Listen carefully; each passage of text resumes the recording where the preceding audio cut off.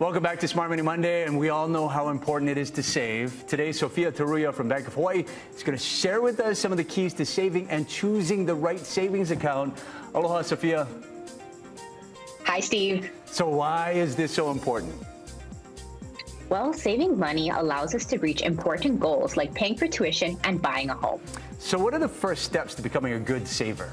Well, it's super important to start with some goals. It can even inspire you to save, especially if you have goals in mind. So is saving something you can do once in a while? No, it should actually be something you do regularly, and it's a great healthy habit.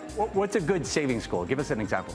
Well, you definitely want to save enough to cover 3 to 6 months of living expenses in case of an emergency. It may take a while, but it will definitely give you peace of mind. How much should we save each month?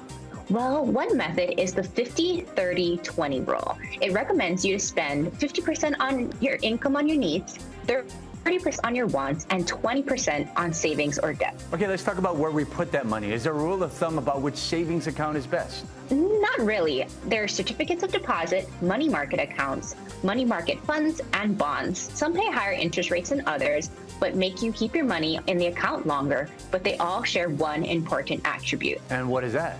Well, they all are financially rewarding you and paying interest on your savings. Okay, so your money makes money. Absolutely. It's called compound interest. When you deposit into a savings account, it earns interest. The interest grows over time and making it easier to reach your financial goals like home ownership and retirement.